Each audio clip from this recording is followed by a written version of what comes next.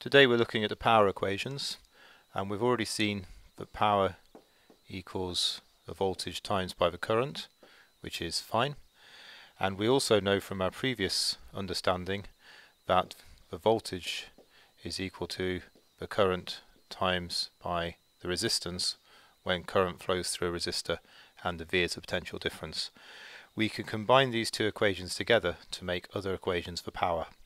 So if I write out my power equation again, I get power equals V times I, but the V can be replaced with the V from the resistor equation, so that becomes equal to I times R, which is this part here, replacing the V in the power equation, times by I, which comes out to be I times R times I is I squared, because it's I, times by R. So I can write power is I squared R. That's very useful if you don't know the voltage, if you just know the current and resistance, which is quite often the case. Similarly, I can write my power equation and do power equals V times I, but now I want to replace the current. So up in my resistor equation I rearrange it to write I equals V over R, and then I put that expression in for my current, so I get V times by V over R. So that part there, which represents the current, is now going in there, which is equal to V times V on the top row, which is V squared, divided by R. So I've got two new equations for power.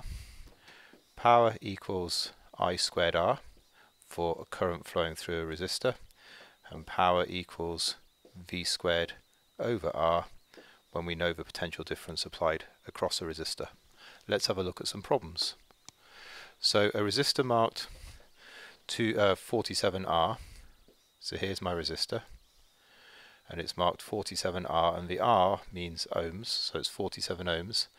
Limits the current to an LED, which you may as well draw in for completeness sake, to be 200 milliamps, and we should know that 200 milliamps is equivalent to 0.2 amps, because we always work in standard units. Applying our new power equation, it says what is the power rating of the resistor, so how much power does the resistor have to be able to dissipate. So power equals, well, we have the current and we have the resistance, so we'll use the equation for power equals I squared R, this one here.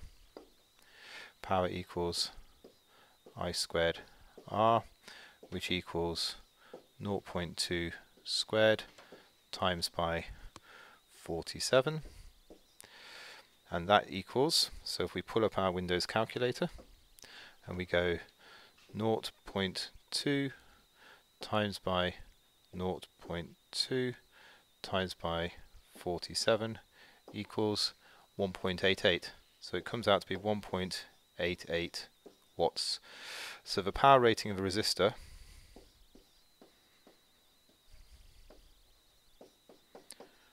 would be around about 2 watts, and you can get 2 watt resistors, so it'd be a 2 watt resistor that we're using to do that.